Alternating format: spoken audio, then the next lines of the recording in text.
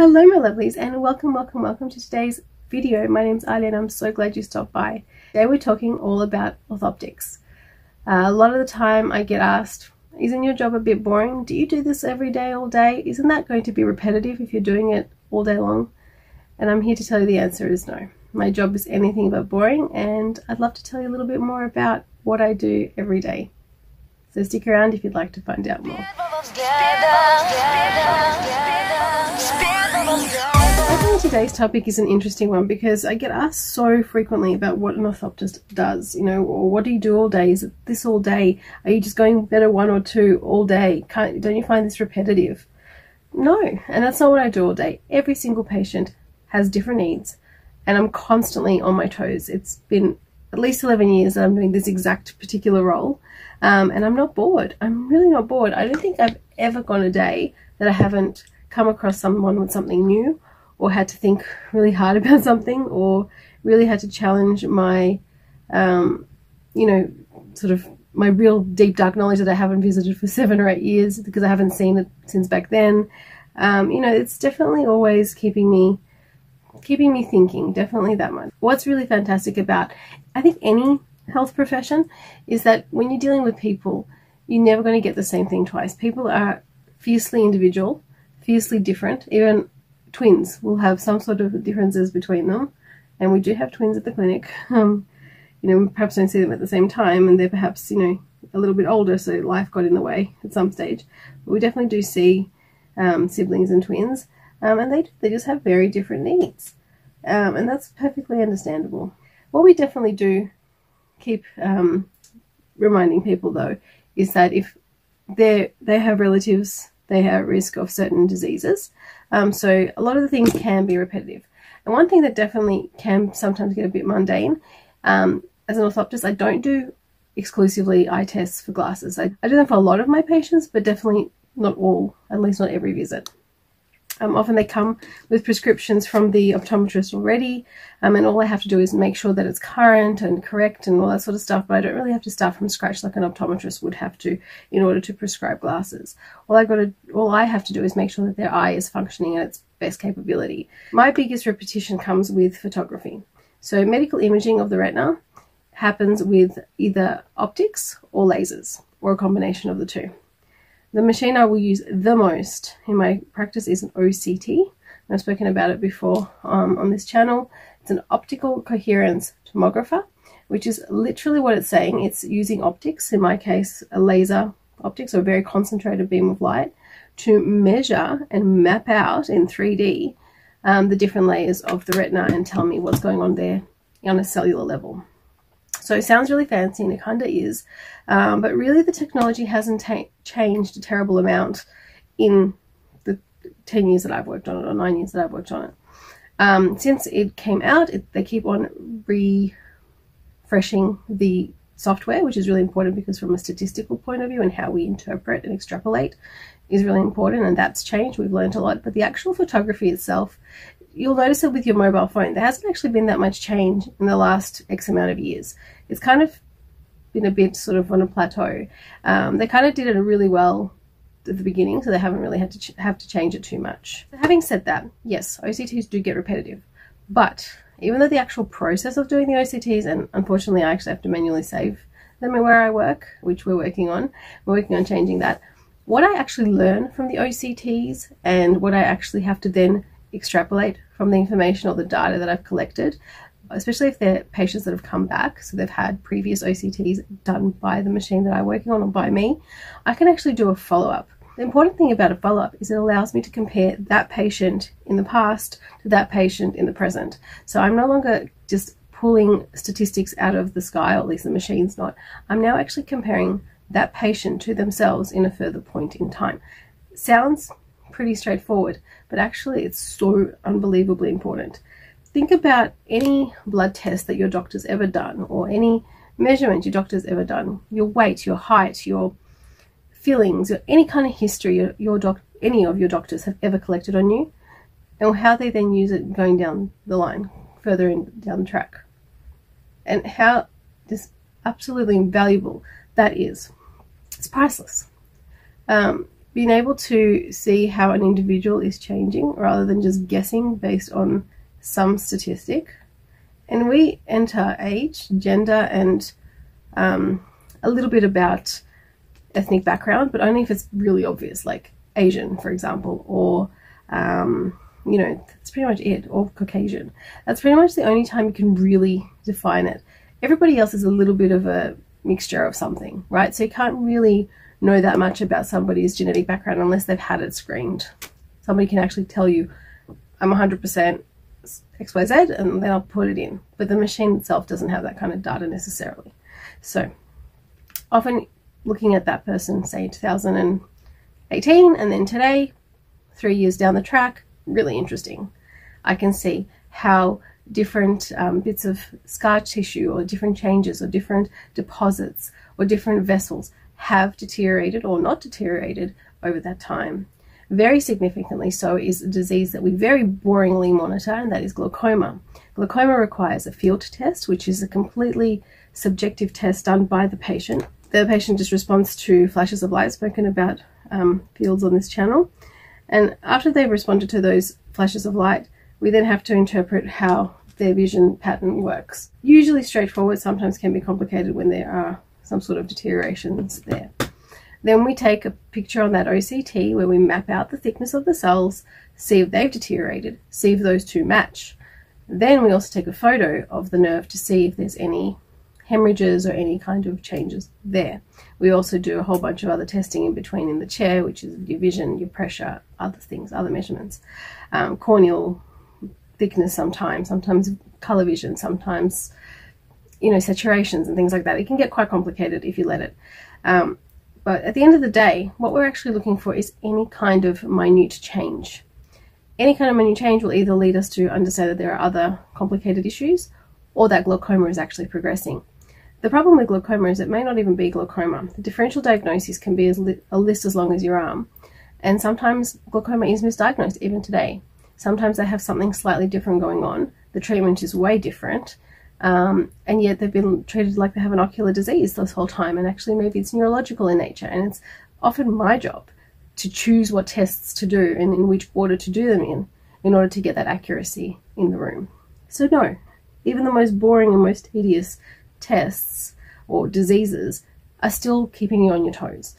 I have been in the situation 3 times that I can remember recently where I've actually proven that someone's glaucoma isn't quite such a simple thing.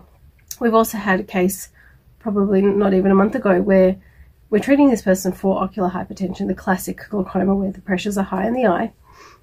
By the way, if you want to learn more about glaucoma, I do have a video about it. And then it wasn't. It was actually an old neurological change to the optic nerve, and something else has developed since, and it's all this complicated stuff. And, you know, I'd never seen it all happen in one patient at the same time before. And it was a really interesting, complex situation. You know, or I had another patient the other day which just swore to me black and blue that how could she have migraines? I'm sitting there thinking, what you're describing to me sounds a lot like a migraine. And I did some tests to show that, in fact, it was a migraine. And I sort of said, look, doctor might send you for more testing, but I'm pretty confident that that's what we're dealing with here, and gave her some tips and had a conversation and all the things. And then at the end of the day, I discussed it with doctor, and it was, in fact, migraine. She had a long history of migraine many years back, but just sort of not only failed to inform me, but also denied it when I suggested it. So, you know, you get all sorts. It constantly keeps you on your toes. I do sometimes get a little bit underwhelmed with OCT because you kind of, time to time, I think because I've been doing it for such a while, you lose sight of the fact that you measure the same thing over and over, right? So when you're measuring the same thing over and over, it gets a little bit sort of, I don't know, mundane, I guess. But I am constantly reminding myself that if it's mundane, it means we're doing the right thing by our patients. Our patients are not deteriorating. You know, we sometimes are able to extend the time between visits if they're so stable, which is exciting for the patient, both from the health point of view, but also to their hip pocket. You know, it's just, there's a lot of things to keep you humble in a job like mine. And just, I also find that just as I catch myself thinking, oh, another refraction today, which is like an eye test for glasses. Why aren't these people seeing their optometrist? Or, you know, I start to have these thoughts of sort of where I'm not being grateful. Believe me, the second I have that thought, the next person that walks through the door is so challenging, so new, so different. And I almost feel sad that I can't help them as much because what they have is a little bit too complicated for my skill set or whatever it is. It always works out for the best. I'm, you know, lucky that way. I work with a fantastic doctor in a really, really great clinic, and we have a great network of people with subspecialties to refer to if we need to. It's really quite a great setup. But it's just that you can never really be too confident, because the fact is that every single human is going to require a different skill set. Now, if it's not with the imaging, then it's going to be with your character or your approach. As I mentioned, that lady with the migraines, she had no idea. She's a little bit elderly. She may have forgotten, or she may not have understood what I was going on about, or whatever the case. But it really does take that teamwork to be able to communicate to the patient. Sometimes that's where the challenge lies. It's not about how good you are at taking photos or measuring scripts or anything like that. At the end of the day, sometimes it's just your approach and how friendly you are, or how confident you are, or how humble you are, or how little you say, or maybe sometimes how much you say, and just judging every individual with their needs and providing those needs. And sometimes it's about not doing all the tests because the patient can't afford it, and choosing the ones that are the most pivotal, and that's a skill set in itself. You know, that's something I had to learn really the hard way in practice, because I think I must have been a bit spoiled as a child. We never had much. You know, my parents are migrants, so we never really had an abundance of money or anything, but I was never denied, definitely not medical attention anyway. So, you know, I had to really understand that some people have different priorities. Like, they literally won't be putting food on the table if they want to have private medical exams. And I had to learn that. Even though I was quite adult when I started, and I probably understood that in my head, but I never necessarily understood it practically, or had never witnessed it on a practical level until I saw it, until it was right in front of me, staring me in my face, time and time again. You know, and you have to sort of learn that some people are not straightforward with their mental health, and that's something that you have to learn to sort of decipher and deal with and approach as well. The other thing is, I learned this at uni. Like, there was a lecturer or a guest speaker. Every single clinician, every single health worker has to know what their boundaries. All of us will have one type of patient we cannot see. Her example was that she could never see somebody who was involved with, you know, illegal behaviors towards children. We'll put it that way. Just PG rating for this purpose. So you can use your imagination what she might have been alluding to. And I kind of went, oh, I could never work with that. But I realized that, especially after having kids as well, there was so much more to what I can and can't work with. And surprisingly, I can work with quite a lot that I never thought I could. And I can't work with a lot where I thought I could. So, you know, it's an interesting learning curve. You're constantly growing and changing as a person as well. And depending where you are in your own heart and in your own journey, that will also change the kind of game you bring to your professional world, kind of clinician you become. Like, there were definitely times over the last whatever it was amount of years, from when I was dispensing, where I was working in retail aspect of optics, and to now where I'm a clinician and I'm one-on-one in a room with people, and all the empathy you have to give there, where I've changed. There were definitely days or situations where I just didn't have it. I just couldn't give it. It just wasn't there. And I don't necessarily even regret it. It's just where I was at the time, and that's where my experience was. And having had those moments or those days or those periods of time where I just couldn't lend as much understanding to people as perhaps I can today, helped me grow into the person I am, and into the journey as a human being that I've then gone on. You know, it always strikes me how lucky we are. In Melbourne especially, probably one of the most unlucky cities lately, but medically speaking, we're so lucky here. We have an abundance of fantastic clinicians, fantastic optometrists, fantastic doctors and surgeons. We also have a wonderful free medical service for eye and ear. We have the Royal Eye and Ear Hospital. We also have, just down the road from the Eye and Ear, we have the Alfred Hospital, which is a general public hospital, which also has a fantastic ophthalmic department. And yeah, there are waiting lists, and yeah, it's not always fair, but it's free.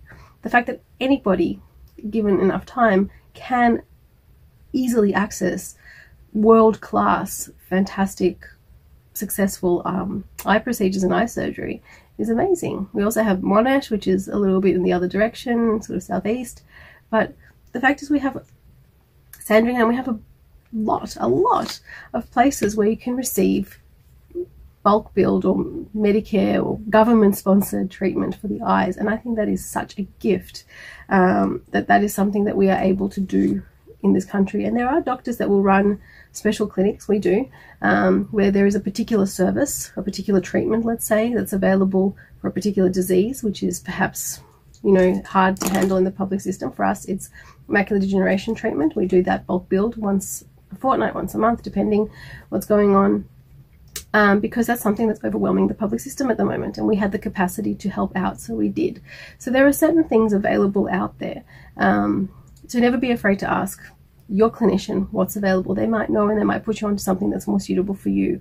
I think having that rapport and having that conversation with your patients or with your clinicians, depending which chair you're sitting in, is so wonderful, and you should never be shy to ask.